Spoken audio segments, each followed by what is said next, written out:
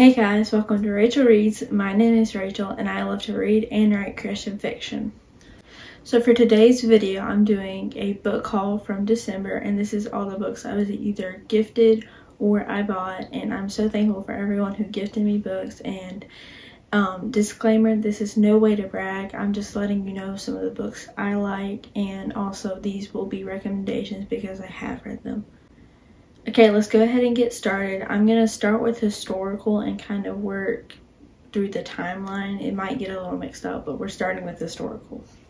So for the first book, I have Veil of Winter by Melanie Dickerson. It is a YA Christian historical romance, and it is the third book in the Daracot series. This one is about Gerard, which is the younger brother of Edwin, which is the second book. And I really enjoyed this book. I think I gave it 3.5 or 4 stars. So what happens in this book is Elise has to flee her kingdom because her father is trying to force her into marriage, and Gerard's sister Delia has a letter from Elise asking for help. So Delia sends Gerard, and that's pretty much where the book starts, and that's where everything goes. My feelings on this book, it's not my favorite book in the series. It's book 2, but this one was really good. It's better than book 1, so I'd say it's my second favorite so far. I'm really excited to read Fortress of Snow whenever it comes out. So the next book I have is A Midnight Dance by Joanna Davidson Politano, and this is Christian historical romance. And this book is about Ella Blythe, who is always dreamed of becoming a ballerina. She is in the lower ranks of the ballet she's in right now, and she gets accepted into a new position. So she's trying to learn all the moves while also uncovering the mystery of her mother and everything that went on there. And it's just really a sweet book, and I love all the faith content. And the book is just so quotable, and I love Joanna Davidson Politano's writing. I just think it's wonderful, and I loved Ella and I love Jack. I just think it's a great story. I'm pretty sure I gave it 5 stars on Goodreads, and I just love it. So the next book I have is A Rumored Fortune, also by Joanna Davidson Politano, and this one is about Tressa Harlow, whose father has just died. She has to go to Trevelyan Castle in England, and she pretty much has to manage the estate and the vineyard that's there, but she's also having to deal with people looking for the treasure that her father supposedly left behind for her and her mother. I really love this book. It was the first book by this author that I've ever read, and it really captured my heart, and I just love the writing. I love the faith content.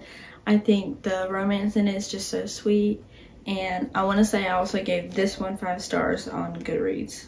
And if you see my little bookmark in it, it's just because I'm rereading a bunch of my favorite books in January.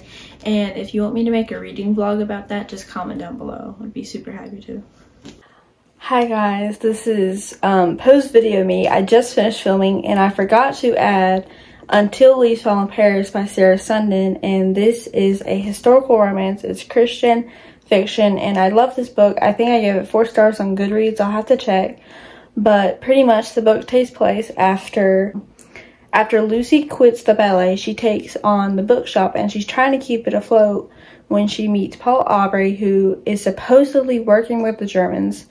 And that's pretty much the basic synopsis of the book. So thank you for letting me pop in here real quick. Sorry about missing the book. And let's get back to the original video. So for the next book, I actually have a series, and this is the Page Alder series by Erin Mangum.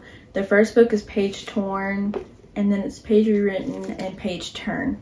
I really love these books. They are so wonderful, and I just reread them again, and I just think they're so sweet. I love Paige. I like the fact that she likes coffee, and you know, she's close to God, and she's trying to make time for him. And it's not like a normal book series because you're just kind of following the life of someone. I just think it's wonderful, and I love the romance. It's so sweet. The love interest is just a great guy, so I highly recommend the Page Alder series, which I gave every book 5 stars.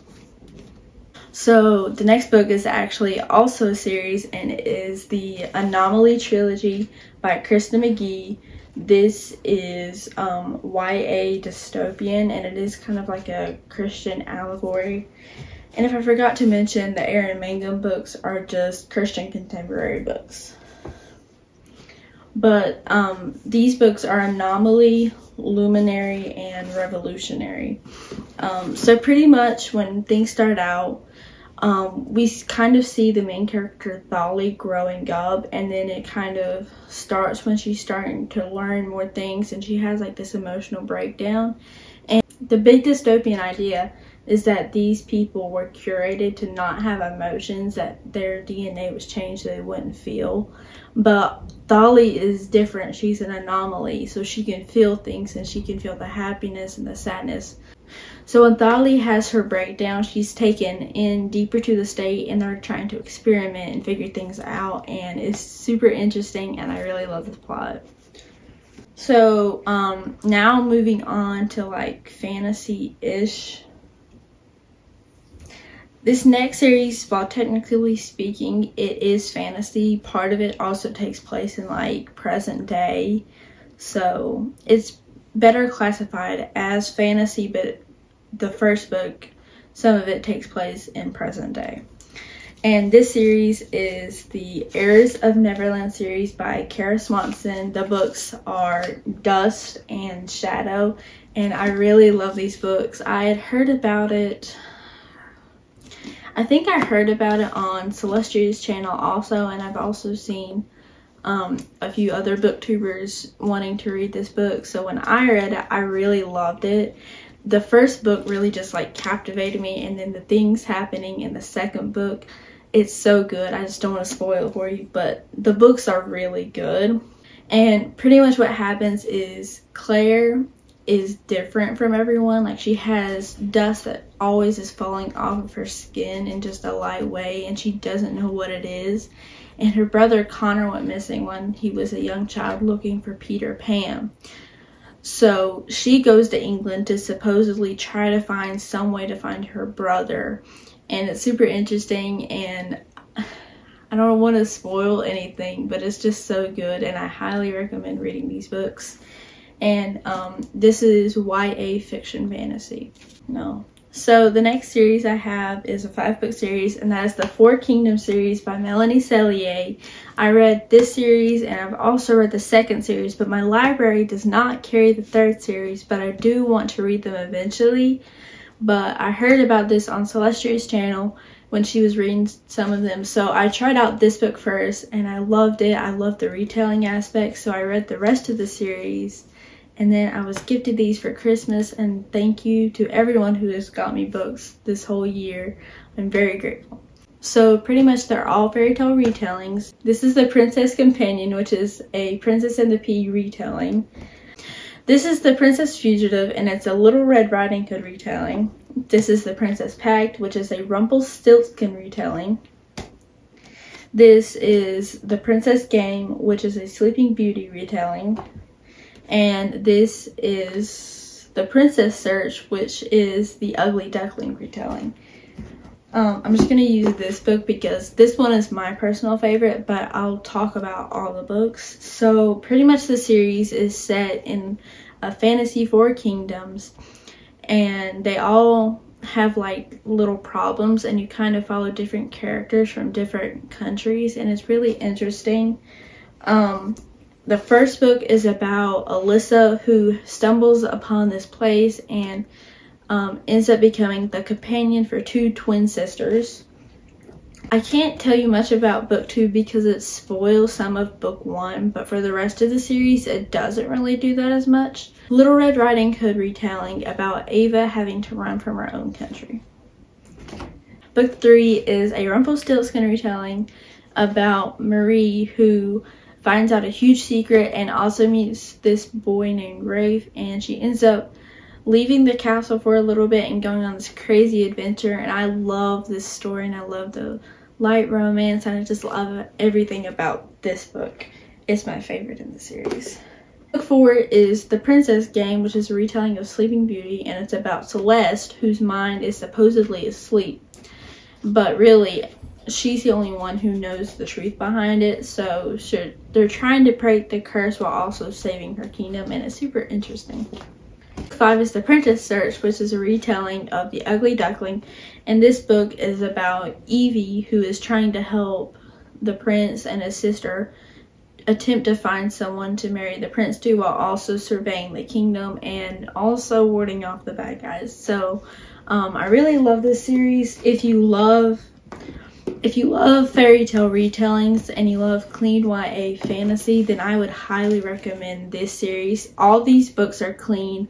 I think they're wonderful, and there's not much magic in them, if any at all. The only magic there might be is like a fairy godmother and the High King, but there's no big magic and it's not really described. So I just think it's a really sweet series.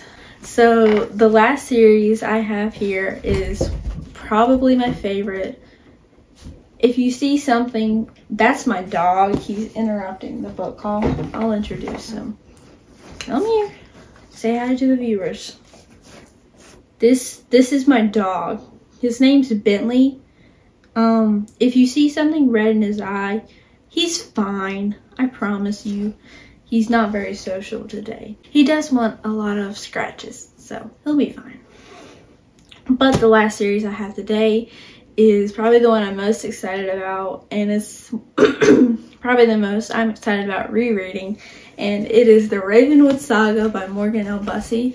I love this series. So I first read one of her other series, and I think it gave it like 3 stars.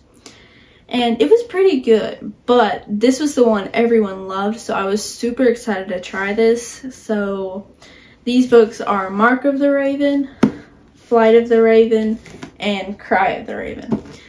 So pretty much all these houses have some sort of power, and they don't know what the power is until they come of age. And Lady Selene, the book starts out with Lady Selene, our main character, coming of age and finding out that her power is dreamwalking, meaning her house can enter people's dreams. But unbeknownst to her, they have used this power as an assassination tool and have become assassins. So when the power is placed upon her, she has a choice to either kill someone or she has to rebel, and it's super interesting. The fantasy is definitely heavier in this one than in the other series, but it's kept super clean and the romance is very light, and it's a great allegory, and I highly recommend it. I love this series so much. So thank you guys so much for watching this video. I hope you enjoyed it. I might do a reading vlog next, or I might try to do a TBR. I'm not for sure, but I hope you liked today's video. I'll see you next time. Bye.